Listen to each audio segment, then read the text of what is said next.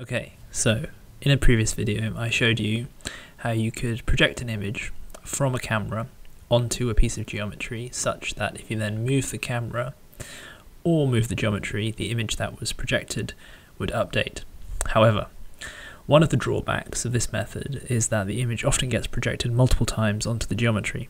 So here you can see that it's been projected onto the platform itself, but then it's also gone through and it's been projected again onto the tracks.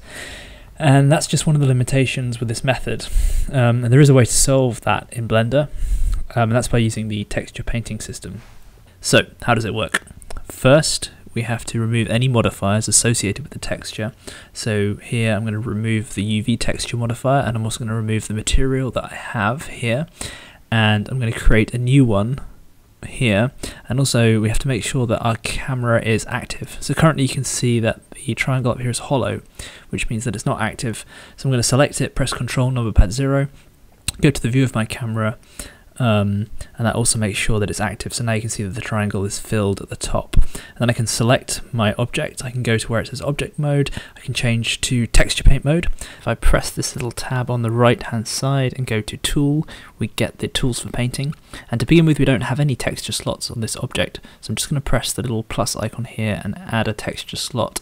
For now we'll choose base color. Ideally we would use the emission shader, but base color will do for now. So we're going to click and drag on both these fields and set the dimension of the image to 4096 pixels, and I'm going to set the color to a very dark grey, and then I'm going to press it, and you can see that the texture is applied to the object, but it's a little bit shiny.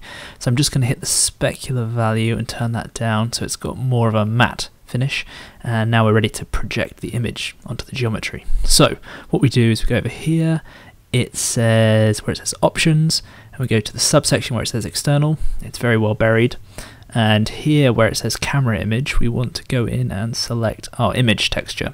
And for me this is called Bridge FSpy because I've been imported it from FSpy.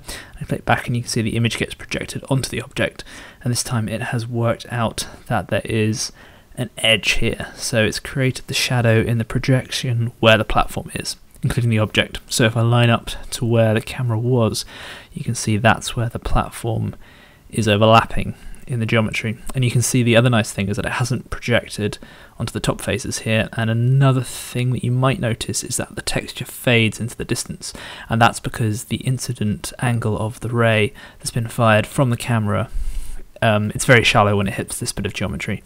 And if you go to the fall off settings and texture paint, you can see that there's this option called normal fall off turned on. And if we turn that off and then apply the image again, we can see that you get the full color pixel all the way back at the back of the model where the incident ray is very shallow. So that's a good way to fix that problem. One thing you'll notice is that if you try to move the camera, it no longer updates the projection, although you do have the advantage of being able to paint on top of this texture. So if you wanted to make slight tweaks to it, you'd be able to use the painting tools to adjust it. And that's basically how you project an image baked onto some geometry.